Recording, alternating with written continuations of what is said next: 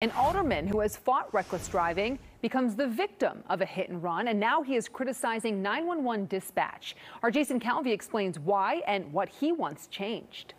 It can happen to anybody, literally. A call for help leads to a call for change. 911, where's your emergency? Milwaukee Alderman Lamont Westmoreland reported a hit and run. I got sideswiped by what I call him, idiot, like driving like a bat out of hell. The alderman says it happened right here at 87th and Lisbon. He was hit by that driver. He said the driver then sped off.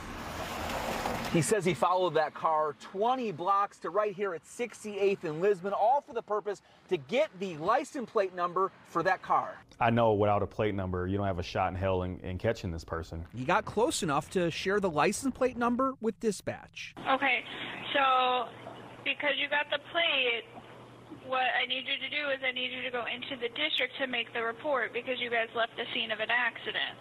And then what you can do. I'm not going to the district. I am an alderman here in Milwaukee.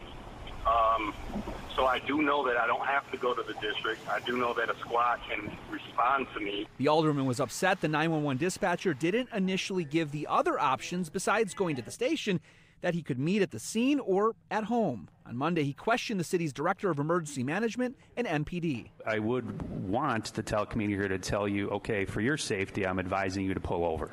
First and foremost, because we've seen a number of these incidents turn from a hit and run to a road rage to go to far worse. The alderman says he wants to make sure 911 dispatchers give future callers all their options so victims know where they can report a crime. In Milwaukee, Jason Calvi, FOX6 News.